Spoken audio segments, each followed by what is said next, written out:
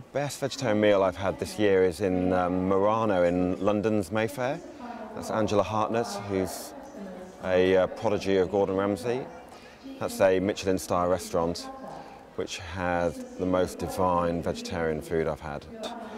I'm at my normal body weight of 70 kilos, which I'm hoping to maintain over the next few weeks. One of my fellow travellers isn't too much into vegetarian cuisine, isn't too much into wine. He prefers meat and beer. So we shall have to work with that.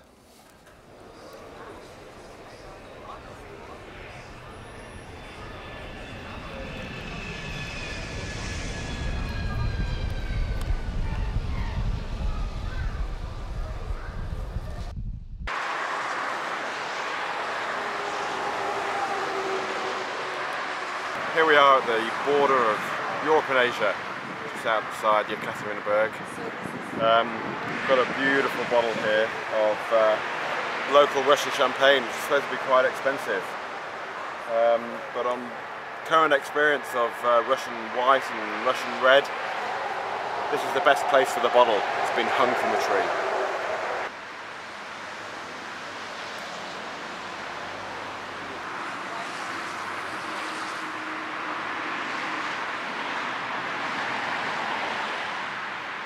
So I'm wondering whether the champagne was tipped out and the bottle was put there, or whether people actually drank the stuff.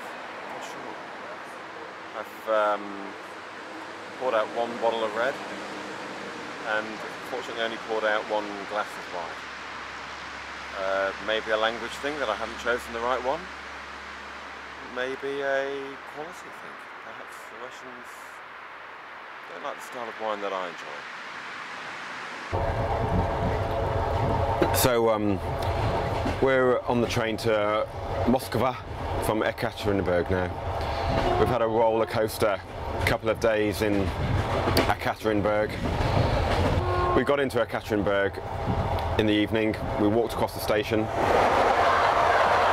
to our hotel, which was in the appropriate place for ease of access. We got in there, there's a bit of building work going on.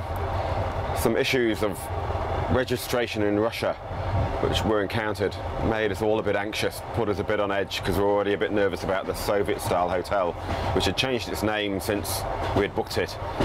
And anyway, so we checked in. The rooms are pretty Spartan, non-smoking floor at the top. Well, not too sure about it. Anyway, we're heading out because we're hungry, and that's what it's all about.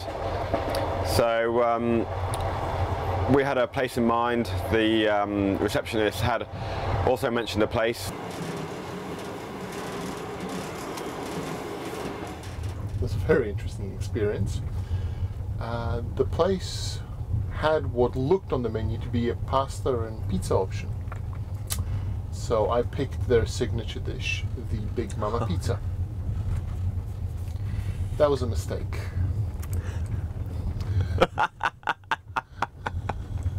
I've forgotten it was a signature dish. Yes. And you're a great dish picker for dessert at least, but anyway. It only consists of literally loads of capsicum, small amount of cheese, and negligible amounts of chicken. I'm not really a great fan of capsicum. It had a resemblance to chicken, and I was ravenously hungry, so I ate it. All of it? All of it. Amazing.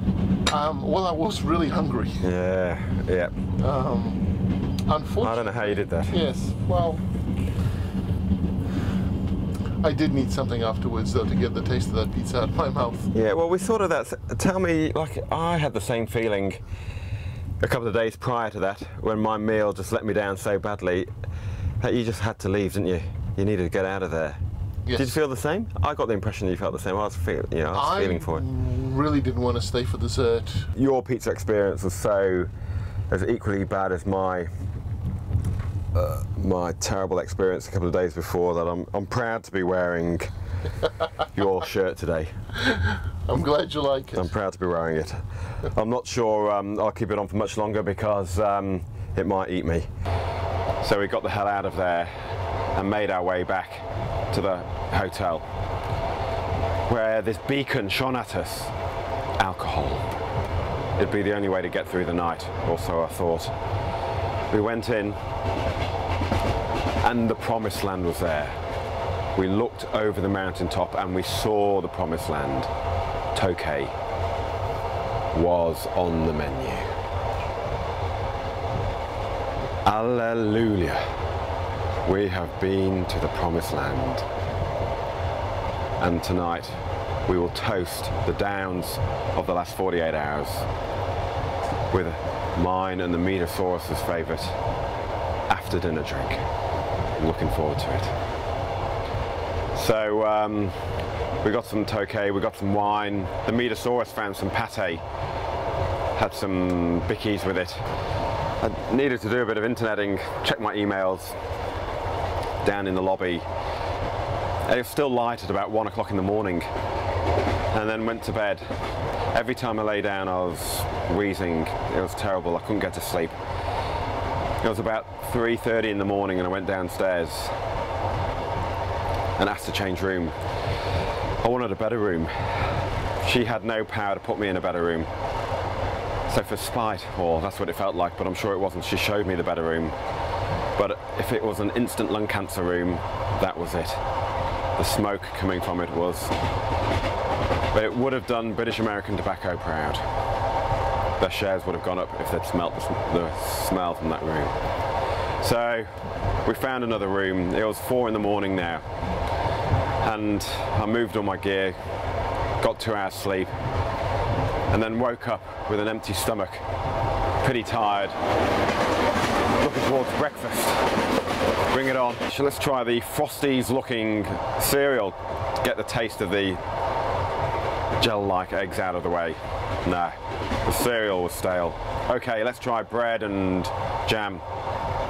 The bread was stale. No toasting facility available. What about some juice? It was the cranberry, which for me gives me explosive diarrhea. So I threw a tanty. I was miserable. The person who bore the brunt of it was the one who booked the hotel. It was a left hook, a right hook, and a punch right on the nose. I'm out of here. We're leaving. We're going. It's time to live it up. It's time to be on holiday. Let's 5-star it. Let's blow some cash. Dig deep into the reserves, but I need it big time. We need good food. We need veggie happy. We need Meatosaurus happy. And that's what we did.